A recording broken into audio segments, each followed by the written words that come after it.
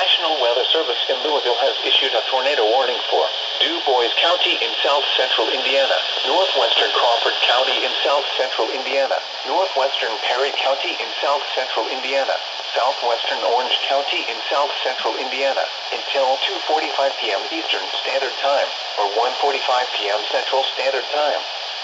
At 2:12 p.m. Eastern Standard Time, or 1:12 p.m. Central Standard Time, a severe thunderstorm capable of producing a tornado was located near Dale, moving northeast at 60 miles per hour.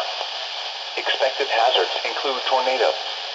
This is a radar-indicated threat. The following impacts are expected.